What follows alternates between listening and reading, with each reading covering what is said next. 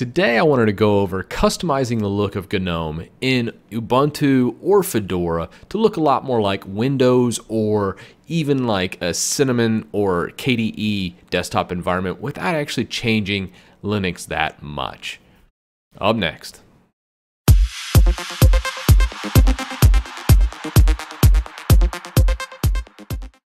Okay, sticking with all my videos, I wanted to leave just one command to get everything done here so you're not having to copy paste a bunch of Linux commands into terminal. You just type in one command and it goes ahead and does everything for you. So I'm about to show you the command I used. It's actually modified script. The original script was GNOME Layout Manager from Bill Mavnormatis.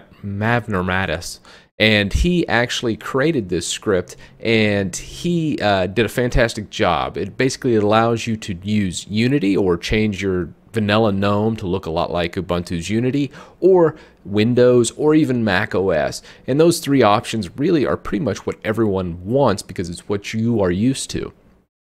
And I'll show you the Windows version of this. You can go ahead and switch to OSX or Unity, whichever you want. I do a mix of Ubuntu and some other things using GNOME Tweak Tool, but I don't want to get too far into the weeds on that. For today, Windows is what pretty much everyone knows, and it's what I will be doing in this video. Okay, so let's go ahead and change our GNOME layout to reflect a Windows 10 setup. So we're going to open up Terminal first and bring that here. And then we're going to just run this one command that I've redesigned this layout manager to go ahead and grab all the dependencies. So you can just do one enter of a command here and it will literally should grab everything for you and do all the needed changes.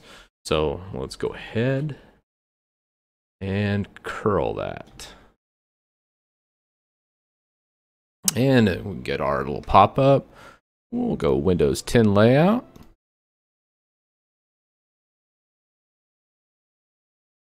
Okay, so the last stream actually cut out on me right in the middle of actually the conversion. And what that was it just went black. It was completely unresponsive on me.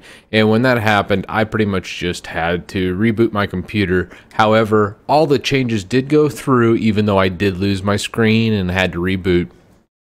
And it came back up, and it now has my new UI. I suspect this is because it's enabling so many GNOME extensions all at once, and that's causing some issues as far as doing all that just so quickly, because usually, you know, you're enabling extension and waiting a couple seconds before the next one. This script just fires off all at once, and it takes, you know, less than a minute to run. So very important to know. Now, once it is restarted, we should be good as far as going and using this. And you can kind of see you have this GNOME menu, which is an actual GNOME extension that actually has this, and this little Windows button is our old menu. So you have much the same functionality as you did before, but it just gives it that Windows feel. And this is a great alternative because, you know, KDE is being unsupported by Red Hat, and it's just an overall great solution to those that just love the Windows interface, and now you can keep it. Thanks for watching my video. If you have any feedback or comments, please let me know below.